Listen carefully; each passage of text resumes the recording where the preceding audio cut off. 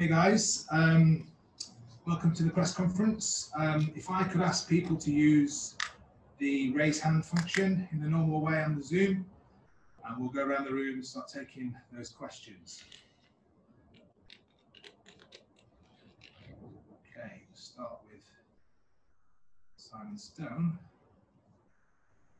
Simon.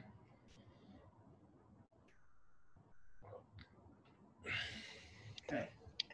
Hi, Pep. Happy new season. What are your feelings about Manchester City ahead of this new season? Given you finished second last year, but a long way behind Liverpool. The feeling is well, good morning to everyone. The feeling is good as always. It's a joy to work with this player in this club. So the feeling is always good, like it was. There was a belief a couple of weeks ago that you might have Lionel Messi in your squad by this point. That obviously didn't happen. Could you just explain from your perspective how near Manchester City came and what you think about how Messi ended up staying at Barcelona? Well, I think I don't have to explain anything. I think Leo explained, I think, quite well his feelings. I don't have anything to add.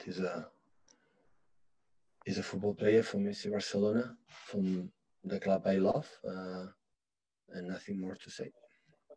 Is Sergio Aguero going to be fit for Monday? No, still he didn't make one training session with us. Thank you. Welcome. Okay, thank you, Simon. Next we'll go, please, to Andy Hampson.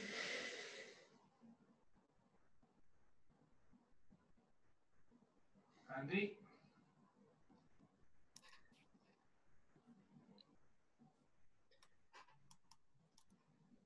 Hello, Pep. Over the last couple of weeks, see Phil Foden was in the headlines.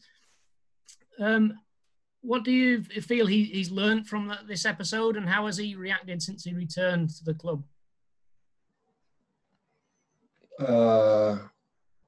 He's well.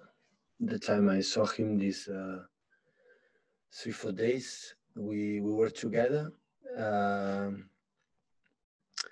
He knows I make a mistake, and that's all.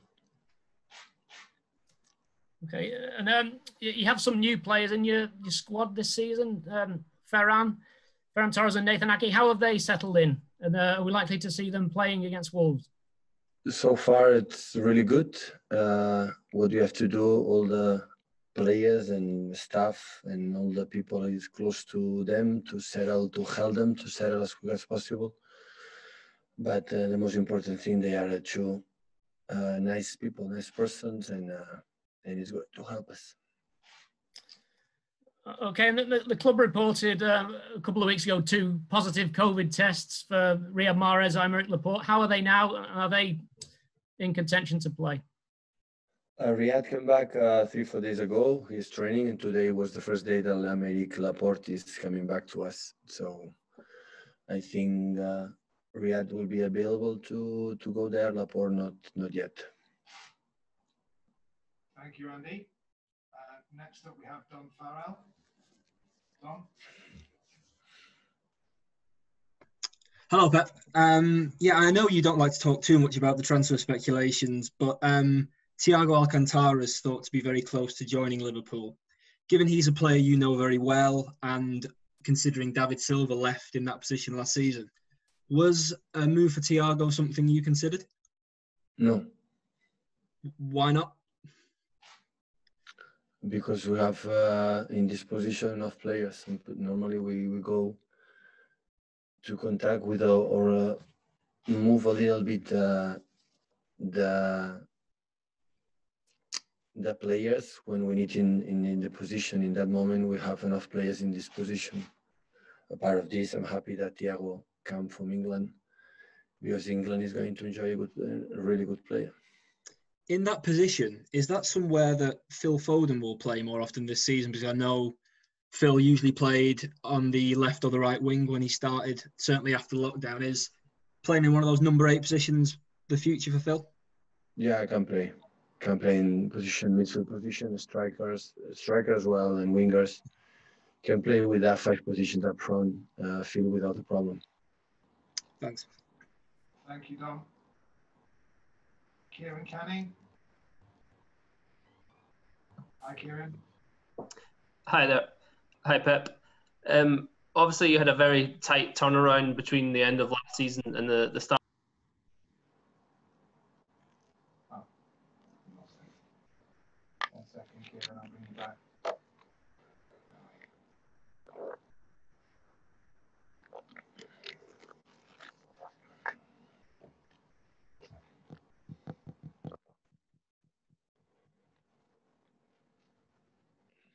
Are you back? Sorry, we lost you. Hello. Mate. Just Yeah, no problem at all. Yeah, hi Pep. It's obviously been a very tight turnaround between one season to the next, and you're starting a week later than a lot of the other teams. How big a disadvantage is that for the season ahead that you've had such a short preparation time? It's what it is. We cannot change the situations. We cannot change it. You have to adapt. It's what it is. Okay. Next up, then we go to Fred Caldera. Fred, just promoting you now.